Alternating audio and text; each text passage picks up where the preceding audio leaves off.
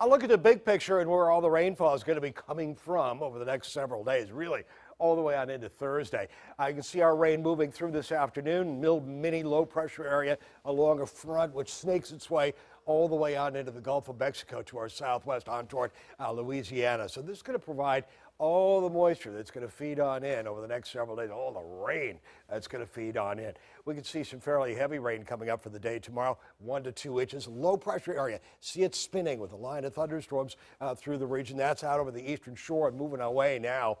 Now, this is our future track computer model, which assumes that by 7 o'clock, we've had an inch and a half of rainfall into the area. Now, I think some of these are a little bit overblown. It's too much. I think we've had half to around 3/4 of an inch of rain, but I do not doubt that we've had an inch and a half of rain into some places along the peninsula from the earlier rainfall that we had around 3 o'clock in the afternoon.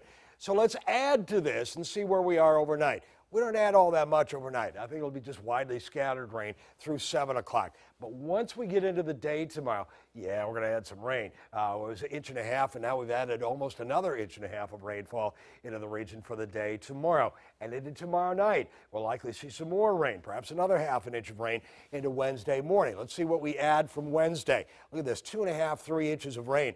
That's within the realm of possibility on all of this when all is said and done. We'll go through the day on Wednesday. We don't see that much rainfall through the region. So basically it'll be tomorrow during the day into tomorrow night that we see some fairly hefty rainfall throughout the area. We saw fairly hefty rainfall during the day today, complements of this low pressure area, which is now moving on out away from our area. This front, though, is going to lollygag around and hang around for the next several days. There's where things are by 5 o'clock in the morning tomorrow morning. Pretty quiet overnight to really pretty quiet through 7 o'clock in the morning. But then by 9, 10 o'clock, we see widespread rainfall throughout the area again. Look at that pocket of heavy rain moves through between around 11 o'clock and 2 o'clock in the afternoon. Another pocket of heavy rainfall at the end of the day as another low pressure area slides on through.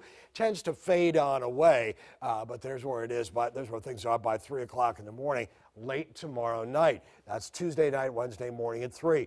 Then we get into the day on Wednesday. There's a little bit more rain overnight. Then we get into the day on Wednesday. It's relatively quiet. A couple of scattered showers into the area as this front is still hanging around. That's where things are by 7 o'clock on Wednesday evening. Now, the longer range version of Future Track still has some rainfall into Thursday morning, Thursday evening, and then by Friday, it's pretty well gone throughout the area. So wouldn't you know, by Friday, we end up with a little bit better weather. We're coming up on the Memorial Day weekend, by the way, Saturday, Sunday, Monday, long Memorial Day weekend. This is our Sunday. We can see a stray shower or thunder shower into the area at this point. Now, isolated rainfall coming up during the morning hours. Those we are by 7 o'clock in the morning. But by 10 o'clock, 11 o'clock, yeah, we can see some rumbles of thunder and some rainfall throughout much of the day and on into the evening hours. It'll tend to taper off a little bit by 9 o'clock and then pick back up again during the overnight hours. So, yeah, solid rainfall coming up. It won't be all day long, but we will see, again,